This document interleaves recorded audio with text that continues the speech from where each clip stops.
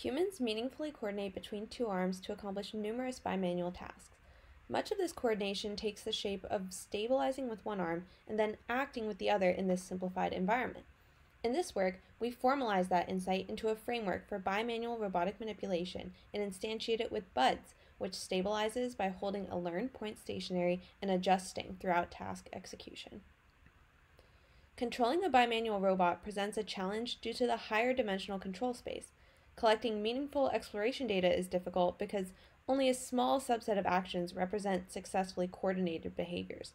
However, providing demonstrations is also challenging due to this higher dimensional control space and often requires specialized hardware or multiple demonstrators. We observe that a variety of bimanual tasks utilize a shared coordination paradigm. One arm stabilizes objects in the environment while the other acts to complete the task. Our key insight is that for a variety of bimanual tasks, each arm follows one of two roles. A stabilizing arm stabilizes an object to simplify the environment for an acting arm to perform the task. Given a bimanual robot, we start by assigning a role to each arm as either stabilizing or acting, where the stabilizing arm holds a point stationary while an acting arm acts in the simplified environment. Here, the stabilizing arm aims to hold this vegetable stationary while the acting arm makes the cut. We instantiate this role assignment framework with BUDS, bimanual dexterity from stabilization. BUDS learns to perform bimanual tasks from scratch by separating the problem into two subproblems, how to stabilize and how to act, which combine to form a bimanual policy. BUDS begins by learning a stabilizing position to hold stationary from an overhead image observation. This stabilizing position model outputs a stabilizing key point, W hat S, visualized here as a point to grasp on the zucchini. This model is instantiated with a ResNet architecture and is trained on 30 hand-labeled image key point pairs. Next, the stabilizing arm should hold this point stationary with a non-compliant controller, which outputs actions that hold the stabilizing key point, W hat S, stationary in preparation for the acting arm to act. Now we turn to the acting policy, which learns to act with a BCRNN architecture and trained on 20 expert demonstrations, collected in a stable, stationary environment to bring down sample complexity. Here, the policy learns to make a cut on the zucchini. Together, these two policies output actions that comprise a bimanual policy for a single time step. Now we ask, what if the zucchini slips from our grasp during cutting? What if we want to make many cuts on the zucchini, moving up the length of the vegetable? We need some form of feedback for our stabilizing policy. Thus, we close the loop with one last model, a restabilizing classifier that determines when the current stabilizing key point is no longer effective and needs updating. At each time step, the classifier outputs a binary classification given an input image observation. 0 indicates the stabilizing key point is still valid and the acting policy should continue acting. 1 indicates a new key point should be sensed. In this way, we can update our stabilizing key point over time. In practice, this classifier is also instantiated with a ResNet architecture and is trained on expert-labeled images from 20 rollouts.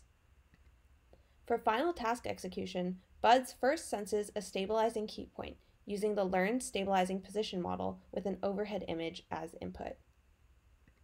Then, BUDS rolls out the learned acting policy while holding the stabilizing point stationary. While acting, BUDS uses the restabilizing classifier to check if the acting policy should continue acting or if a new stabilizing position is needed. When indicated by the restabilizing classifier, a new stabilizing key point is sensed, and the process repeats. BUDS continues alternating between the two policies until the task is complete. We present results using two UR16E arms to perform a set of 4 diverse bimanual tasks that require dexterous manipulation and precise stabilizing.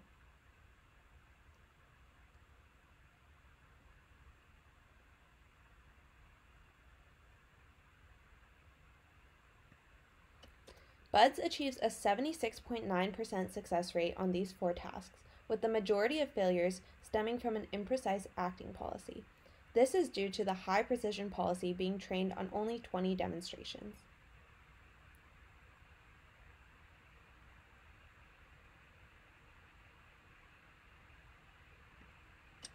BUDS outperforms a BC stabilizer baseline that replaces the stabilizing key point model with a policy trained via imitation learning on 20 demonstrations by 56%.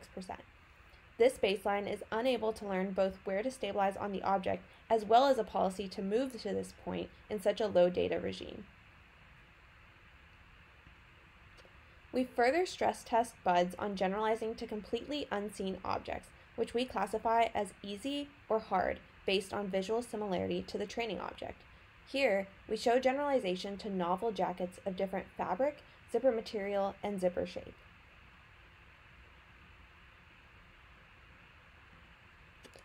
BUDS achieves a 52.7% success rate in these novel settings. Here, BUDS is trained on capping Crayola markers, but is able to generalize to capping Expo and Ready Mark markers as well.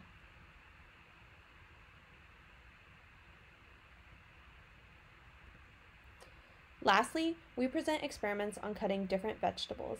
BUDS is trained to cut a jalapeno and generalizes to a zucchini and celery, which is extremely fibrous and difficult to cut. In conclusion, we present a stabilizing role assignment framework for bimanual manipulation, along with an instantiation of this framework, BUDS. BUDS achieves a 76.9% success rate on a wide, diverse collection of dexterous and precise bimanual tasks. In the future, we hope to extend BUDS to consider more complex tasks by incorporating object-centric representations and other sensing modalities.